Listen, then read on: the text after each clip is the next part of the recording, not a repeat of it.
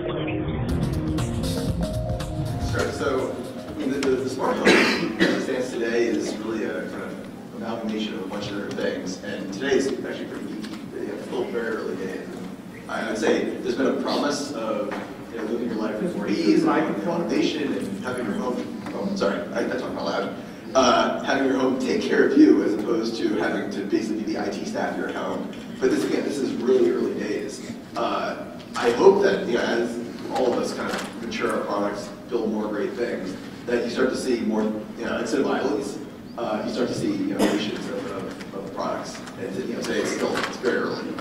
There's a lot of great technology you can buy for your home and throughout your life, but a lot of it's not very approachable, and a lot of it's really either too techy or you just don't understand how it works. So we try to take the approach where we just make things really simple, make it really obvious, and design it well, so that again, like your iPhone experience that you have in your hand, it's an easy transition to your home. You're used to this great experience in the palm of your hand. Why shouldn't your home be the same way? What Mike's team's done is actually really smart. It's kind of there's a lot of fragmentation in smart homes today. Beyond anything I can actually express, it's a nightmare. The Wild West is like a mile away, but that's it. Like standards do take a lot of time, and in fact, there may actually never be standards because there are competing standards, and which one do you pick? And it's really hard as a device manufacturer to pick what you do. So I think a lot of this is going to come through critical mass, and this is a lot like Wi-Fi 15 years ago, or Ethernet 25 years ago. There's a lot of different ways of connecting devices. Whichever one has the most momentum should be able to bring others with them. So again, I'm not worried. This is not a problem. This is still early days. Like again, if this was 5 years from now, it would be a disaster actually. But it's still very early, and there's not a lot of popular smart home devices. I think it's totally okay. That said, there's a lot that needs to happen. Today, we don't have a big problem. Like there's not a lot of smart home devices, so there isn't a need for a lot of except for things like you want to leave that house should turn off. It makes total sense. It kind of reminds me of back in the day we used to have these internet portals. Like you go to yahoo.com, it would serve all your internet needs.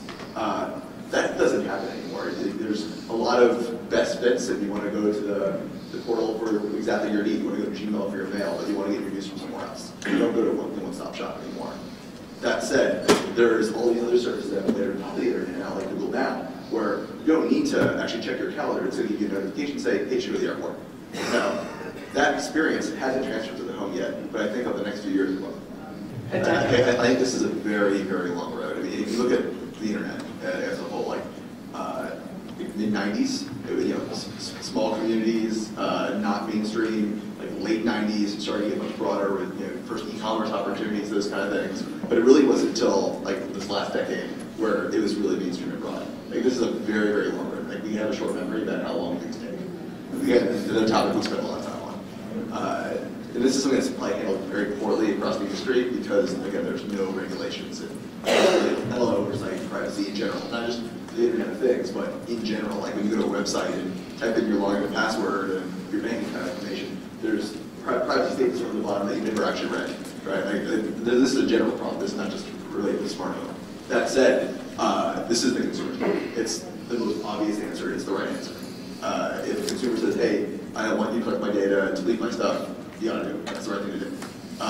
That said, there's a lot of other large organizations that find value in that data and want to get at it for advertising reasons or to sell you stuff or to cross-index and upsell. And it's up to guys like us to make sure that that doesn't happen and we keep the consumer's trust. I get probably 4 or 5 emails a day from consumers about privacy and making sure that we're doing the right thing. It's on people's minds.